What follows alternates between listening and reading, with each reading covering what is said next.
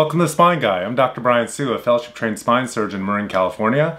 The Spine Guy is a channel dedicated to making the complex spine simple for patients to understand.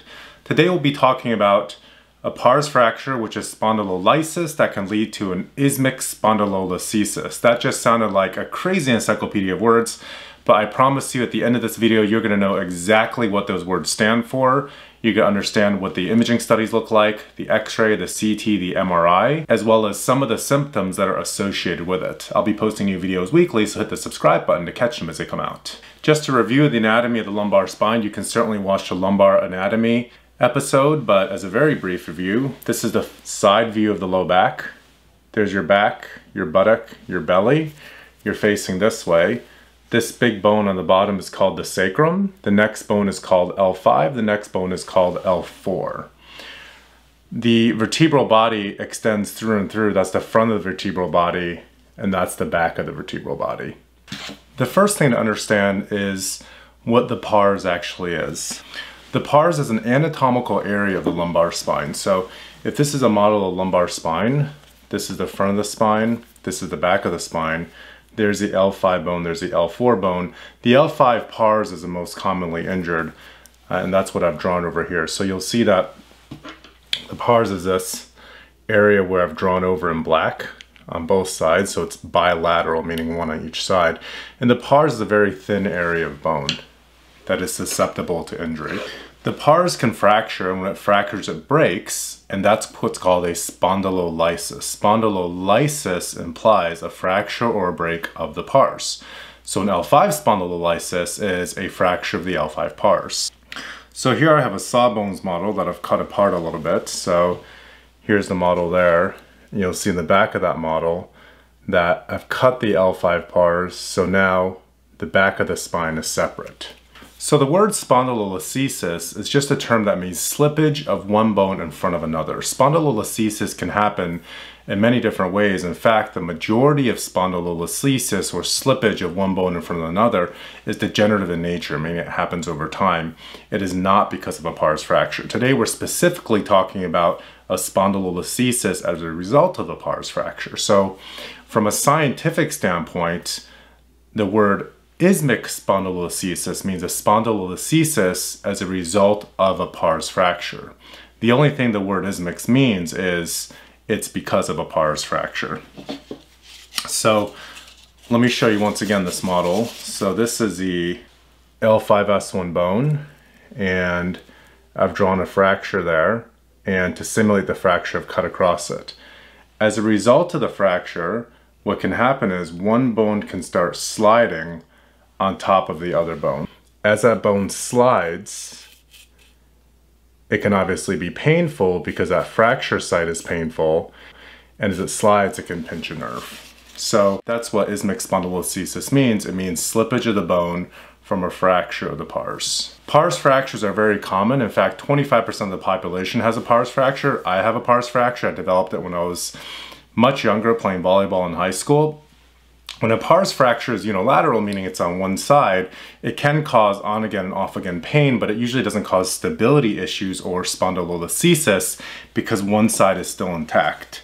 But you can imagine that if there's a fracture on both sides, like so, and there's a slippage of one bone in front of another, that can obviously cause pain. Not everybody with a pars fracture and not everybody with a spondylolisthesis develops pain, but it is definitely one of the most common things I see in the clinic and can be a cause of low back pain as well as buttock and leg pain. It might be a little bit easier to understand what this looks like by looking at some x-rays. And so let me show you what an x-ray looks like of somebody that has a pars fracture and an isthmic spondylolisthesis. I should also mention that if you remember, this is the low back. That's the L5 bone, that's the S1 bone. There's a nerve that comes out between L5 and S1, and that nerve is called the L5 nerve. The reason I'm bringing that up is when the bone fractures and it slips, that slippage of the vertebra can start pinching the L5 nerve because that fracture or break pinches the L5 nerve. One of the first things we do when people come to the clinic is we get an x-ray, and the x-ray is really the first place we'd see a pars fracture as well as a spondylolisthesis or slippage. A couple of things I'm going to show you is where the fracture is seen on the x-ray, and I'm also going to show you that as the spine slips and becomes unstable, the disc in between the two bones rub. As the discs rub, the disc can rub out, and then you get what's called degenerative disc disease. So first I'm going to remind you what a normal x-ray looks like. So this is the lumbar spine or low back. There's the back, there's the buttock, there's the belly. There's the L5 bone, that's the sacrum. There's the L4 bone. So you're looking from the side here. And the pars, which is this area here, you can see extending down. So this is actually the pars of L4. There's the pars of L5, and that's the sacrum. The sacrum is the big bone on the bottom. This is a normal x-ray. There's no obvious pars fracture here. But I just want to show this to you relative to somebody who does have a pars fracture. So here's L4, here's L5, here's S1. This is one of the most severe forms of a pars fracture and instability or isthmic spondylolisthesis. I'm showing this to you so you can see obviously what happens. So this is the L5 bone, there's the S1 bone, and this is the L4 pars. And here, if you follow my pointer, you'll see that the 5 pars comes here, and all of a sudden there's a defect here. And a defect on x-ray shows up as gray, whereas bone shows up on white, and that is the L5 pars fracture. The rest of the L5 bone is back here, so this entire thing is defect. So if this is L5 and this is S1, like so, what's happened is, because of the break, you now have a separation and slippage. So that separation you're seeing, where that darkness is right here.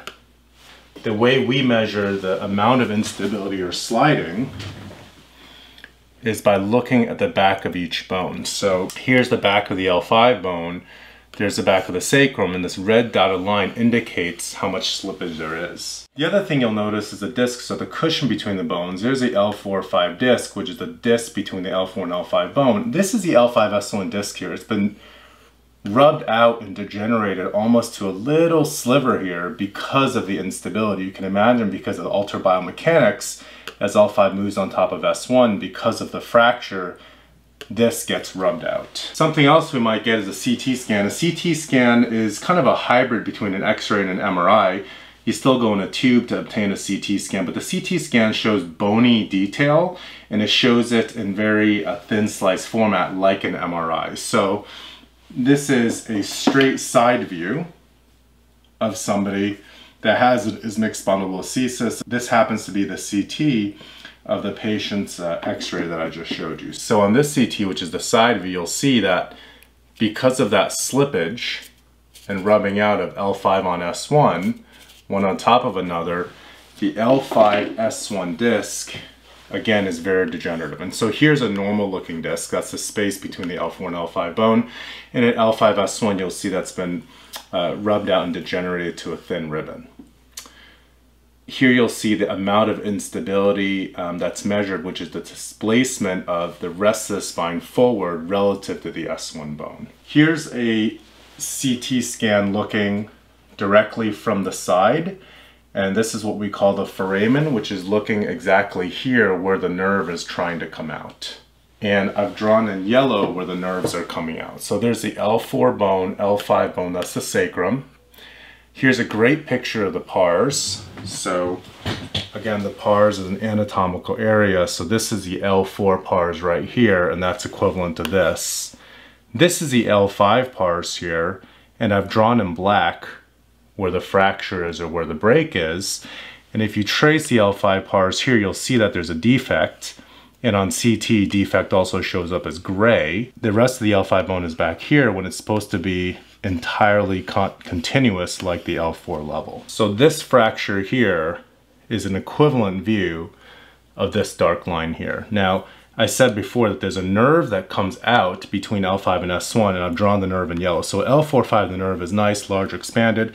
That's a normal look at the nerve, which is right here. At L5-S1, I've drawn the nerve as kind of squashed because what's happened is, as the spine slips forward, the fracture drives and compresses the nerve. In addition to the fracture compressing the nerve, what can happen is because the disc is degenerated, you have what's called up-down compression of the nerve because the nerve is getting pushed from the top and from the bottom as a result of the disc wearing out. Here you'll see the disc is nice and tall, so this is the foramen where the nerve lives, and there's lots of room for the nerve, whereas here the nerve's getting squashed because that foramen's getting compressed up down. And lastly, here we have the MRI. The MRI shows soft tissue detail.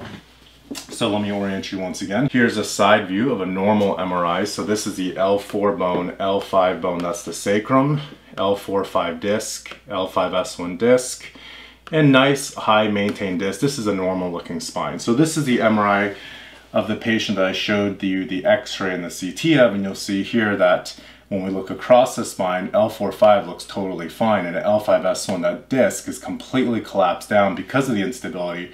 And here you can actually see that there's a shifting of one on top of another. So again, this view here is showing this, one sliding on top of another.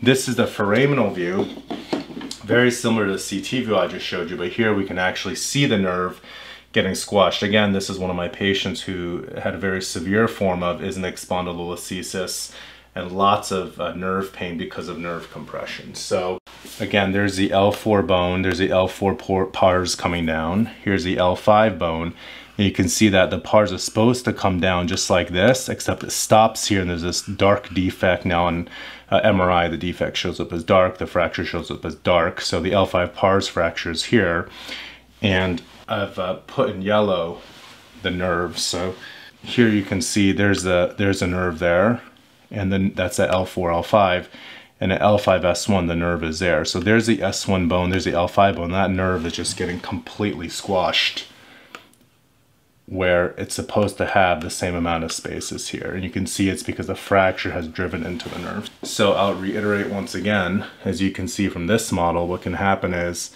that nerve right there is getting compressed both up, down, as well as front, back from the instability. So again, 20 to 25% of the population has a pars fracture. In fact, most people who have pars fractures don't even know it because either the pars fracture is on one side, meaning it's unilateral, and it's causing on and off again symptoms, which would just be low back pain because the fracture can cause low back pain, or it's bilateral and it just happens to not be symptomatic.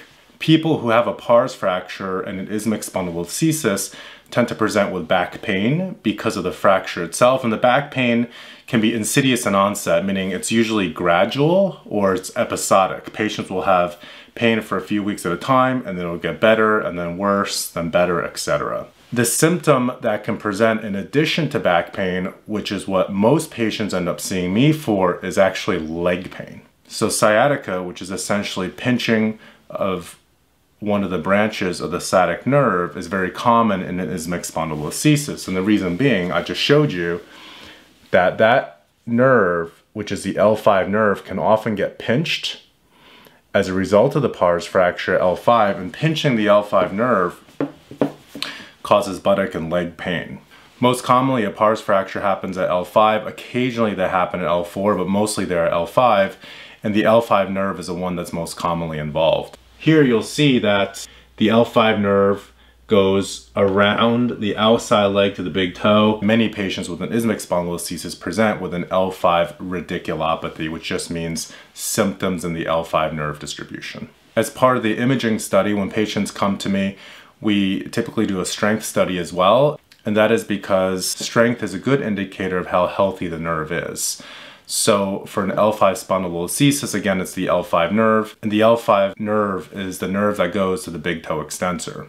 Several different ways to test the L4, L5, and the S1 nerve, but typically I'll have the patient seated, and I'll have them extend their legs slightly with their heel on the floor and say, big toe up as strong as possible and push down on the entire forefoot. I should be able to lean on the entire forefoot and have no ability to push down. Full strength is essentially 5 out of 5 strength is full resistance where I can't push down. And she has 5 out of 5 strength. That's to test the L4 nerve. The L5 nerve can be tested by just the big toe. Interestingly, the L5 nerve sends supply to the muscle that controls extension to the big toe. So I ask patients to bring their big toe up towards their nose, push down, and if there's good resistance, it means the L5 nerve is strong. So as part of the initial exam, We would do x-rays, we would do MRI. I talk to patients about their symptoms. And again, the classic symptoms of somebody with an L5-S1 isthmic spondylolisthesis is back pain because of the fracture, buttock and leg pain because of the up-down compression and instability at L5-S1, which pinches on the L5 nerve. L5 nerve-based pain, which is buttock down the back of the leg to the top of the foot, and sometimes a little bit of weakness in the big toe extensor. Thanks for watching. Hopefully you learned a little bit about the pathology, the imaging studies, the symptoms of an isthmic spondylolisthesis, which now you know means instability from a pars fracture. Don't forget to click the like button and leave questions or feedback in the comment box below, and feel free to let me know what videos you would like to see in the future. Our next video will be focused on the non-operative treatments of an isthmic spondylolisthesis.